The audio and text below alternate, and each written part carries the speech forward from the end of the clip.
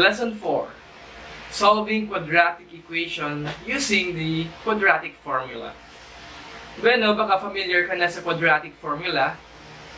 That is the negative b plus or minus square root of b squared minus 4ac all over 2a. Pero saan nga ba galing si quadratic formula? Since formula yan, so dapat may origin siya. Saan nga ba siya nagmula?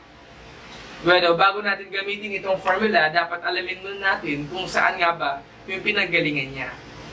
So, nanggaling yan sa ating standard form. ax squared plus bx plus c is equal to 0. So, isulat natin dito.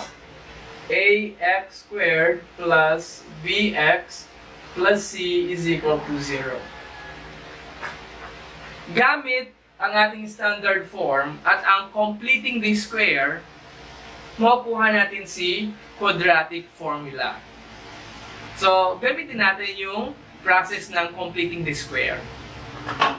Isolate natin si constant term. In this case, si c.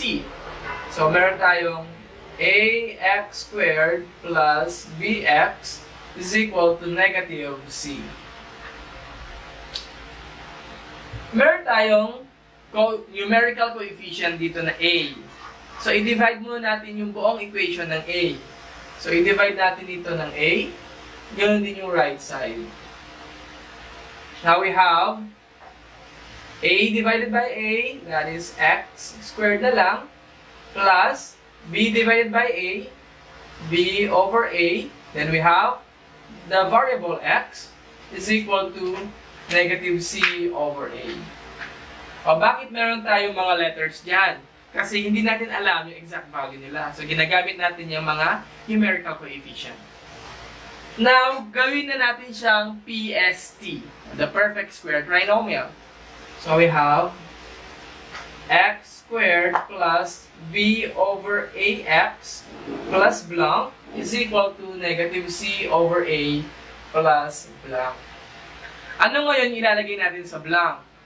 So, gamitin natin yung shortcut. The middle term, b over a divided by 2. O magiging, multiply na lang natin sa 1/2, then square natin. b times 1, that's b over a times 2, 2a. Then, square natin. Now, meron tayo, lalagyan natin dyan ay b square all over 2 square 4 then a square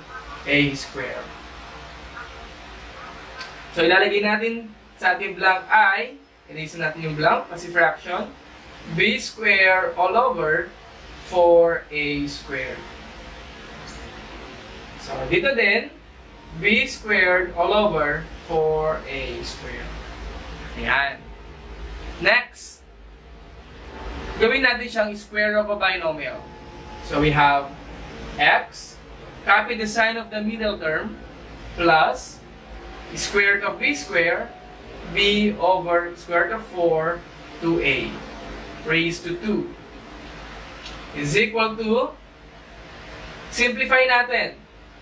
LCD natin, ang denominator is a tsaka 4a squared. So ang LCD natin ay 4a squared.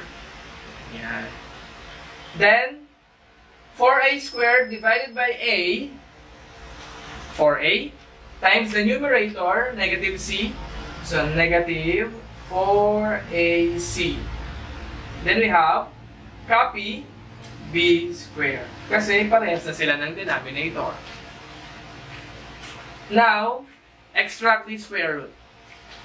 Get the square root. Yan.